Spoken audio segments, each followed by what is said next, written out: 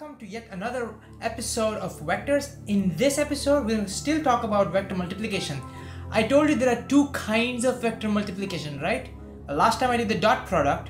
This time I will do another one called as the cross product. So vector multiplication. And this time I'm going to talk about something called as the cross product.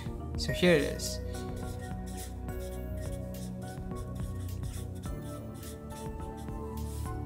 What is the meaning of cross product? Well, imagine you have two vectors with you, say vector A and vector B. Again, the angle between them is theta. We define cross product A cross B, we'll do it over here, A cross B as magnitude of A times magnitude of B times sine of angle theta between them multiplied by n cap. What is the meaning of this n cap? Well, remember last time, I think some time back, I told you that if you have any vector A, it can be written as the magnitude of A multiplied by a unit vector A cap. If you remember this, then it's easy to understand what this is. Well, you see this part over here represents the magnitude. This is the magnitude of the cross product, and this part gives you the direction for the cross product. Alright, so we now have to understand what is the direction. How do we calculate the direction? And the direction is given by what we call as the right hand rule. And the right hand rule is pretty simple. Look, if you have two vectors which is given like this, here is vector A and here is vector B. So the red one is A and this is B. And if you want to calculate what is A cross B, then you take your right hand and you use your right hand rule in such a way that the four encircling fingers give you the direction of the cross. Then the thumb represents the direction of the angle. Thumb represents the direction of n cap. You get that? So imagine in this particular case, for example in this case, you see A cross B is this way. So imagine the rotation. The rotation is in this direction. The rotation is clockwise as seen from above. Therefore, you take your right hand rule and also do it clockwise, and the thumb gives you the direction of the cross product. So you see in this example, n cap is directed into the paper. Okay, what would have happened if you had taken B cross A? Look, what would happen if you had B cross A? Well, that would be magnitude of B times magnitude of A times sine theta into, now when you consider B cross A, look at the direction. B cross A is this way. So the encircle is in this direction, the anti-clockwise direction. B is trying to move towards A. So B cross A points upwards. The thumb points towards you now. Therefore, if downwards is n cap, this is what? Minus n cap. So you get minus n cap. So this tells you a very simple rule about cross products. And that is, if you take A cross B, it is equal to the same as B cross A, but negative. So it's not commutative. Okay, so your final answer, that is the cross product, is a vector.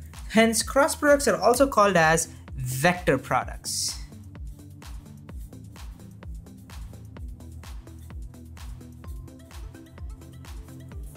Suppose I consider vector A this way, and I consider vector B this way. The angle between them is 90 degrees. Let's say vector A has a magnitude of 10 units and vector B has a magnitude of 20 units. What is A cross B now? Well, A cross B from the definition is magnitude of A, that is 10, times magnitude of B, that is 20, into sine of the angle between them, which is sine 90, and that turns out to be 200 into 1. And of course I have to multiply by n cap. So what direction is now n cap? Well, you see A is trying to cross towards B, so A is rotating towards B. So imagine the rotation. The rotation is now again clockwise. So use your right hand rule and the thumb points into the book, into the page. Therefore, N is into the page. And the way we show into the page is using a cross mark. That's the direction, okay? What would happen if the angle between A and B reduced? Well, you can see that as the angle decreases, sine of that particular angle also decreases. Therefore, the cross product would reduce. What would happen if the angle was, say, 0 degrees? So if the angle became 0, then sine 0 is 0. Hence, A cross B would also be 0. Ooh, do you notice that cross product gives you exactly the opposite thing compared to dot products? Dot product was maximum when the two vectors were parallel to each other, when the angle was 0. But cross product is minimum, it's 0. It's maximum when it is 90 degrees. So cross product is all about perpendicularism. Or in other words, cross product is all about rotation. You see, when two vectors are perpendicular to each other, that's when you get maximum rotation from one vector to another. As the vectors start coming closer and closer, meaning the angle starts becoming smaller and smaller, then you don't get much rotation. You have only little rotation. So the cross product reduces. And when the two vectors are exactly parallel to each other, there is no longer any rotation needed to align themselves. And therefore the cross product becomes 0. In these examples, we will just concentrate on getting the direction of A cross B. Okay? So imagine your vector A is in this direction. Here is vector A. And suppose vector B is directed this way. Can you tell me what is the direction of A cross B? That is the direction of n cap. Well, that is easy, right?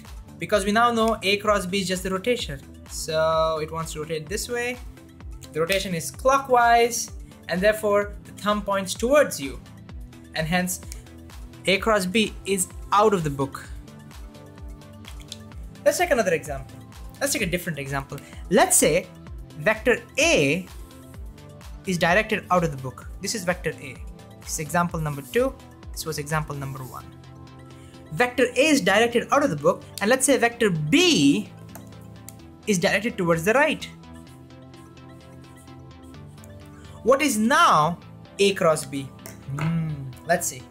Vector A is directed this way, out of the book. And vector B is directed this way. Notice when the vector A and vector B are directed this way, you have to again cross to go from A to B. But when you look at it from the top view, from here, you can see when you cross it, the thumb points upwards. Can you see that? As I rotate, I'll tell you another way to think about cross products. See, what you need to understand is the moment you are given two vectors, you imagine one plane that contains the two vectors. See, for example, in this case, when A is coming out and B is towards the right, the plane is this way. This is the plane. All right. And your cross product will always be perpendicular to the plane. Remember that. Therefore, your answer in this case will either be this way. So here are the two vectors, and your answer will either be this way or it's going to be this way. Once you get that, once you narrow it down, then it's easy. Then you do A cross B. So it's going to go cross like this, and then use your right hand rule to understand the crossing. So you see the crossing is happening this way, and the thumb now represents the direction. And therefore, the answer is upwards. Vector A is directed downwards. This is vector A. And vector B is, let's see, vector B is directed into the board or into the page. Here is vector B. Try to do this yourself for a while. Just think. Do you have it? I hope you have it. Look, now vector A is directed downwards, and vector B is directed into the book, into the page, this way. All right. It's a little difficult for me to show it to you, but somewhat like this. Okay. Now notice the page, the plane that contains the two vectors is this one, this plane. Therefore, your answer is going to be perpendicular to the plane. That means either towards the left are towards the right. You see that? This is the plane that contains them. Okay, now we want A cross B.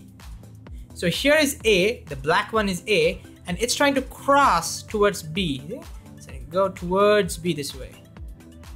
So it's trying to cross towards B. Look at the rotation. Can you see the rotation? The rotation is this way. All right, it's like this. So, towards the right. Look at the rotation. So A is trying to move towards B. I think this is the best way to understand. Here is A, and here is B. It's trying to go towards B. So the answer is towards the right. So this is A cross B. What would happen if you have vector A that comes out of the book and you have vector B that goes into the book? I want you to try this one. If you get the answer, let me know. See you next time. Take care.